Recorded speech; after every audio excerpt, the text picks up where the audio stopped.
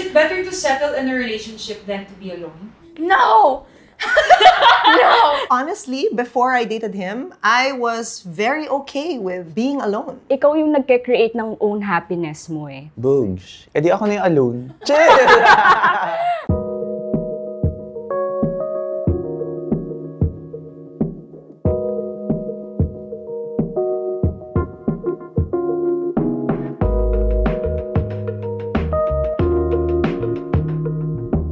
What does that mean for you, settling? Settling. Ang bigat ang bigat. Ang What bigat. a big word. For me, settling in life, pwede mo siyang i-view as positive or negative. So positive, settling in life, ibig sabihin, kontento ka na sa meron ka sa buhay. Parang wala ka ng question sa buhay na gustong sagutin. Parang kumbaga wala kang reklamo, settled ka. Pero meron ding settling for less. Kung yung negative side naman is, pwedeng i-view nga siya as giving up. It could be two different things, but it's highly subjective per person. It really depends kung bakit ginagawa ng person yung pag-settle. People tend to settle in life because they fear failure. I just, dito pa. Yes. No. No. Yes. Yes. Siguro may mga experiences tayo sa mga childhood natin. So, sometimes we don't overcome it or ang hirap i-overcome. It's rooted in certain traumas. Sometimes they would just take the safe route instead of actually going for something more. Parang, ito na lang ba yung deserve ko? Ito na lang yung kaya ko. Like, they're so scared na, what if I try tapos I don't get it? It hurts your pride, it hurts how you feel about yourself. So, you end up not trying. Pero di ba pag takot ka, yun yung normal response ng Yeah. body natin. Escape or hide. Fight or fly. Ayun, Escape or hide. Manang iba naman yun, ate. I think people settle not necessarily for fear of failure, but for comfort. Might as well be here where it's comfortable instead of risking something and not getting your way. Inaano ko to sa life story ni Mama. Kinakabahan pa siya palagi sa mga bagay-bagay. Yung hindi nag-try out sa mga pangarap niya. The settling, it's more the needs of the person at the time. But kailangan matuto ng mga tao to face their fears kasi doon tayo matututo sa failures. Is it better to settle in a relationship than to be alone? No! No! No! Let me calm down.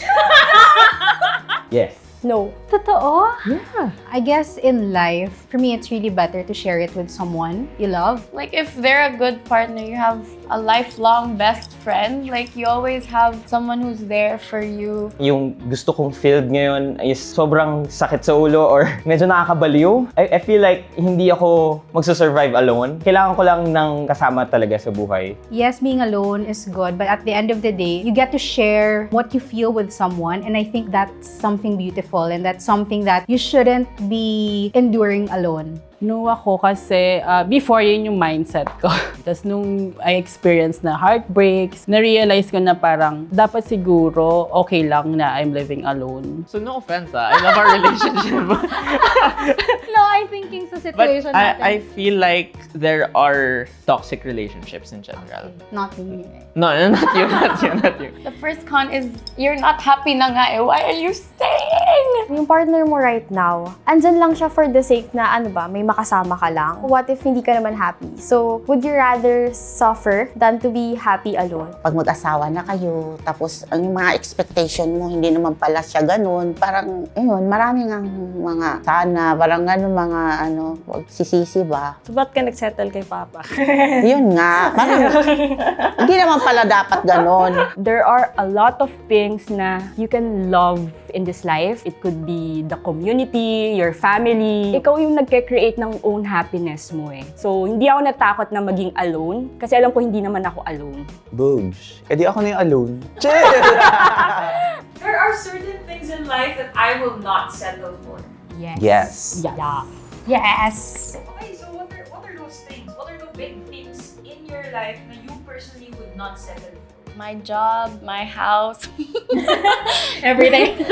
Sa akin, finance. Hindi talaga ako magsasettle na ito lang yung income ko or basta laman ng bank account ko. Hindi ako papayag na hindi kakayanin na maging independent yung anak ko. Gusto kong kaya nila buhayin ang sarili nila. Doon ako parang relax ng utak ko. What about the small things in life that you don't want to settle for? I think my routine. I'm more patient with things when I'm able to go through my routine. Nako, pag hindi to nag-routine, ang gulo-gulo niya, ang gulong, ingay. I can be up the walls and she's like, mag-yoga ka! Ganon. I won't settle less for myself. Kunyari, sasabihin niya sa akin na you can't dress like that. Parang gano'n, no, I was me when before you. I don't want to settle because it's a good way to remind myself to take care of myself. You know, I'm turning 40 in 2 years, so it's very important for me when it comes to skincare. I don't settle na hindi magtanggal ng makeup bago matulog, kundi magkaka-pimples ako. Kasi ako talagang hindi ko na-alagaan yung skincare. Siya yung lagi nagre-remind sa akin, wash your face every night before matulog, ganyan. Well, for me kasi, it's kind of like an investment. You put in the work day to day, and then through time, doon mo makikita yung result. Lalo na ako, kami actually, we always wear makeup eh. Hindi siya parang dapat like sabon lang, gano'n. Kayo po ba, Mami? May mga ganito po ba kayong skincare routine? Wala, hindi ako Oo, ganun lang. Di lang mo, sabon. Yun lang naman. Water, yun lang naman ang prayers. Water, soap. No! Ganyan siya, soap lang. Diba you're not supposed to use soap in the face. It makes it dry. I am happy you don't use body soap on your face anymore as you did before. Tama. Feels better, right? Okay, so for example, meron kang micellar cleansing water. In this case, si Garnier, di ba? Taray, may props. Di ba? So marami kasing gumagawa. Yun nga, pag nagpa-face wash ka, tapos akala mo meron pang dirt, so gagamit ka ng kung ano-anong toner na, alam mo yon, parang ang hapdi-hapdi sa skin mo. As in, sobrang old school na yon, wala nang ganun ngayon. So, what you do is, instead of after mo mag-face wash, magba-micellar ka muna to remove yung initial layer of dirt, grime, cosmetics, ganyan. Pollution. Bacteria. Ano pa? So, yun yung philosophy ng double cleansing. Pangalagaan ng ganda. Yes. In everything naman, di ba? Yung relationships natin, yung kung ano man sa life natin na gusto nating mag-improve, kailangan talaga lagyan natin ng effort. Pursuing your dreams is more important than settling. Yes. Period. Para sa kanya. Ay! Para sa'yo, ano Hindi, ako naman talaga, ganun din. Ako, actually ngayon, na yung career ko right now, I'm okay with it, but then, it's not enough for me. Kasi I know na I want more. Not really naman na parang, ay, grabe, sobrang mahadera ko naman. No, because it's my career, it's for my own good. Kahit na, kunwari, it helps paying his tuition or other stuff. But then again, it's not enough kasi self-fulfillment ko yung kailangan ko doon. Napag-usapan naman namin yun sa relationship. Ang priority talaga is career over our relationship. Sabi nga namin, nag-uusap kami, paano kung nagka-opportunity out of the country? Gusto namin nag-grow pa rin kami kahit na in a relationship pa rin kami. Grow together and grow as an individual. Kasi pag umuwi ako sa bahay, tapos nakikita ko si mama, ay, ma, kamusta yung araw mo? Ganyan. Ayun nga, parang naging stagnant siya. Kasi mag-settle ka tapos may mga pangarap ka pa, di ka masaya. Unahin mo muna yung mga pangarap mo. Ano po yung mga pangarap niyo, Mom? Sana makapagtrabaho. All my life, doon lang ako sa bahay eh. Iyon na nga, nagkaanak na. Siyempre, yung gusto kong mga hilig ko na mag-aral ako ng ganyan, list making, cooking, mga ganun. 50-50. Unsure. I mean, the instinctive answer kasi is of course pursuing your dreams is more important than settling. But then sometimes kasi there are circumstances outside of your control. I do believe that you can achieve your dreams and settle down with the right people. A green flag is when those people actually push you to achieve your dreams. Sometimes you just have to put those dreams on hold for a bit. Like, don't think of it as, I'm gonna settle in this place forever. I don't want to invalidate din naman yung mga nag-give up na kasi syempre, baka sa kanila, yun yung endgame nila. But then for me, sana makita nila na yung light na parang it's okay. Okay pa na habulin mo kung ano yung gusto mo. Kasi ano ka pa meron ka pang chance to do it. Do you think settling in life leads to regret? Does it lead to regret? Oh no. Di ako nakapag-review. Yes. As in. Yes. Yes. No, pwede.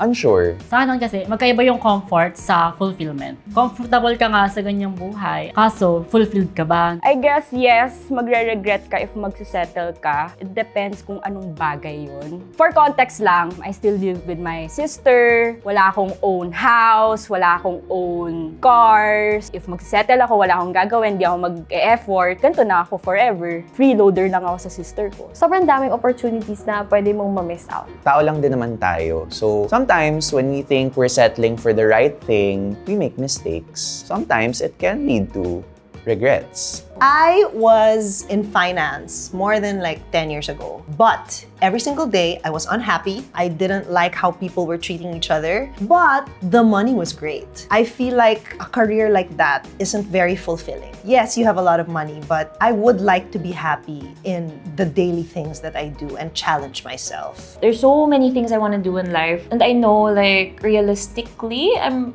most likely not going to be able to achieve everything. But does that mean I settled? If we settle, that yearning is always going to be there. That what if, that doubt is always going to be there. What if I did this? What if I did that? We owe it to ourselves to kind of find and self-actualize our most authentic being. I feel na parang gusto ko din siya ma-empower as a woman na she's more than my mom. She is a whole person.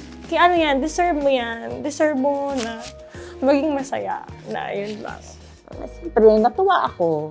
Kasi, uy, buti yung anak ko, nagsusupport sa akin. Excited din ako na, pagdating sa bahay, tikman ko na yung mga luto mo, parang ganun. Kung nagkukwento siya, may spark sa mata na niya na never ko nakita before. There's no perfect life, honestly. Settling down means that you've taken those questions, you've placed them in your heart. Because every choice that you make, every mistake that you made, defines who you are as a person. Fantasy ka lang na Like mag-fantasy. serve mo lang ang fantasy mo. Tapos pag feeling mo, ay, okay na ang fantasy era ko. Go, settle ka, girl. Before you settle, look at your life and see if you are balancing your play and your work. Trying to understand what your goals are in life. During my med school life, sobrang stuck ako na hindi ko alam kung dapat ko pa ba ituloy, o dapat ko pa ba siyang tapusin. Ang advice ko lang sa'yo na siya rin ang nakatulong sa akin. Isipin mo lang bakit ka ba nag-start? Bakit ka ba nag-umpisa? You should come into life not settling for less. Tama yun. Tama diba? yun. Basta for yourself, do the most. Yes! Are you giving the most? You're doing the most.